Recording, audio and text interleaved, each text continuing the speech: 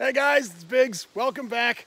Now today, we're going to be dealing with a subject today of something that's been near and dear to me for a while, something I've never actually gotten around to dealing with, other than the fact that I started that one little video series with the 2 parts regarding isopods, about can we do it better?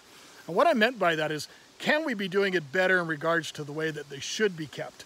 Granted, most of us can keep these things easily enough in like little shoe boxes, little Sterilite or Rubbermaid shoe boxes, and they'll replicate fine in captivity without any issue.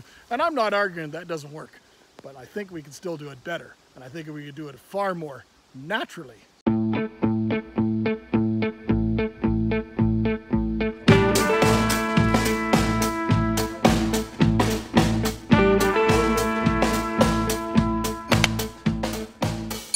So it's absolutely sweltering today. It's about 45 degrees or something insane here. And that's just not something we don't deal with at all. And I'm covered head to toe because I'm out in the woods and I know there's gonna be bugs, which don't bother me. And I know that I'm gonna be dealing and coming in contact with poison ivy, which is like my nemesis. I'm gonna get it, even though I'm wearing long pants and long shirt, I'm still gonna get poison ivy for sure. But we've got a purpose today.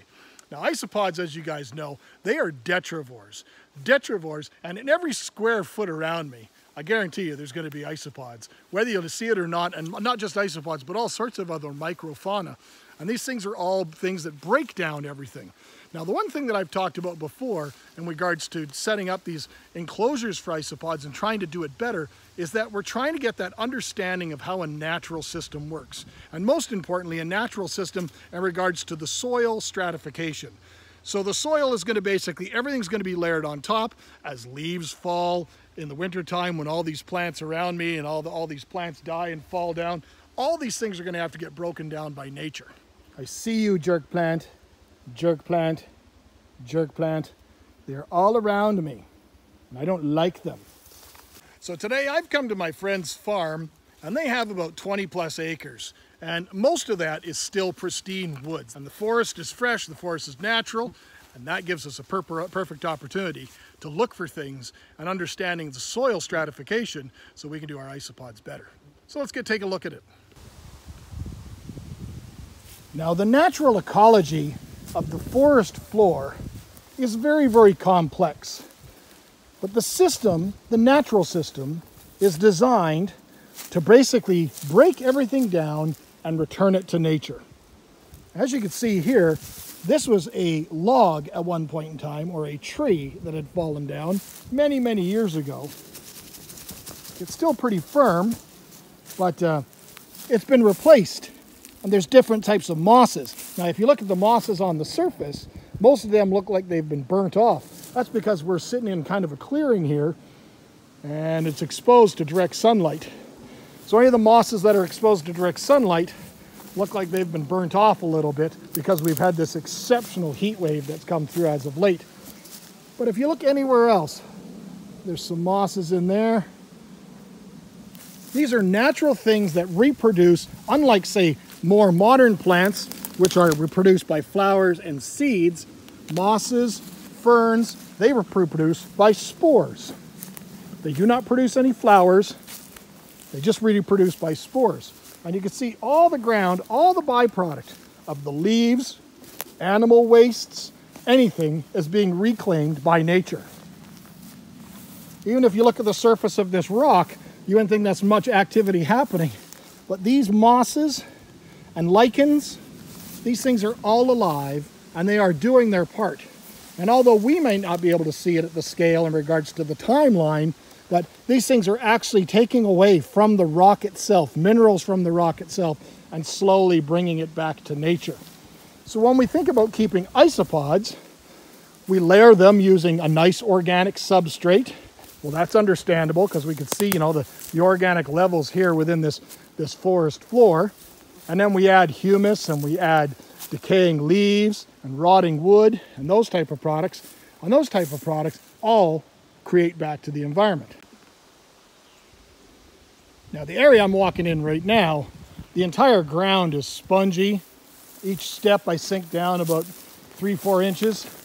This is ultimately going to be what would have been a bog a few months ago before the big heavy, the long extended dry period. Because you can see all the different mosses that have been burnt off. They would be requiring you know, almost a constant humidity. And after a big heavy rain, this will come back. Now here's a perfect example. We've got some different types of ferns growing here, but this was originally the stump of a tree. You can see the trees falling down, the trees being reclaimed by mosses, and all the microbial fauna that's all within it, different types of lichens and so forth, and they are breaking down that product, giving it back to the forest floor. By breaking it down, you got all the products, all the carbon and so forth, and all the elements and the ingredients left over from the tree itself. You see there's different animals have been here. All their waste products will be broken down as well. And every one of these things, all the raw elements are given back to nature. Now it has come up a question, Biggs, why do you got your snake hook? Well, where I live, there's really no issues. There's no threats of any snakes here whatsoever. Where I live, we have 3 snake species, 2 of which are garter snakes, and 1 being the little red belly snake, which is basically a glorified worm for size. So there's never any issue. However, I use a snake hook more as a concern for anybody that might live in areas where there are animals that could potentially harm you. So a snake hook is a real valuable tool, especially if you live in one of those areas. Flipping over a dead tree or something like that, just with your hands, put yourself in harm's way. Something like this makes it a lot safer for you. So be very cautious when you're out in the woods. The Biggs doesn't want anybody to get hurt doing this. When we break apart one of these broken down logs, we can see that it's basically returned. It's all crumbly. They're returning it back to nature. There's very, very little of the original product left. And if it wasn't laying on the ground and you still saw the telltale signs that it was a tree, you probably wouldn't know what it was. And that's one way that nature brings it back. So when we talk about, for isopods, we talk about using slabs of bark and stuff like that.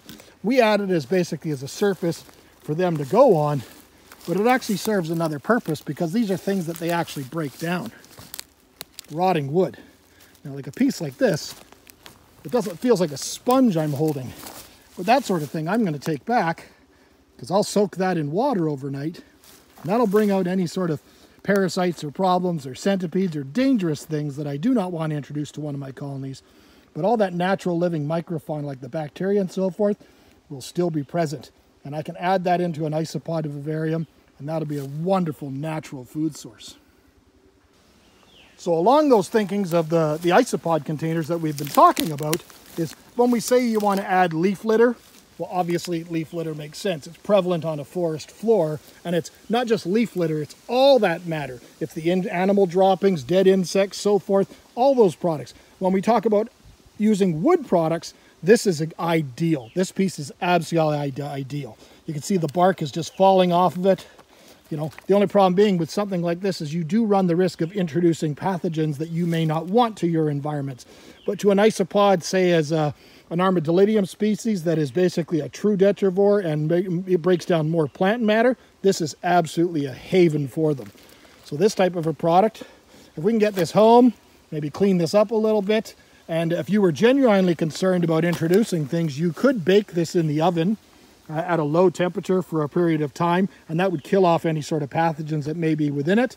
Or you could soak it underwater. Now, if something like this, I'll probably have to find a big Rubbermaid tub, put a bunch of rocks on top of it, and let it submerge overnight for a bit. But this is all that rotting wood is absolutely ideal. This is just product that is just ideal for them. Stuff. Great component in your substrates for your isopods.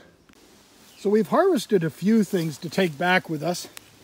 Came across that rotting tree, so we're going to take back that stump that we talked about. We found some nice little pieces of rotting wood. These are things that we're going to break down and add to our substrate. Nice pieces of rotting wood. You can see the lichens and different types of fine mosses on it. And then some of the different mosses we found. Some of them are just fascinating. You know, is this a moss or is this a fern? Not really certain, you know. So, lots of fabulous stuff. Ideal for our isopods. And done naturally. So it's really, get out in nature, take a closer look. There's a rotten tree, you know, and when we pick apart that rotten tree, it is just teeming with life. Being broken down and reclaimed. And isopods are a large part of that. Well, I hope you guys enjoyed today's video. I sure enjoyed doing it for you. I didn't talk about anything too much in depth. Bugs are horrible. I'm completely soaked in sweat because of the temperature. I feel like I live underwater. But I think we've collected enough stuff. Always be sustainable. Take a little bit, use what you can, but don't overuse it and stuff, and let nature replenish itself, and that product will always be available for you down the road.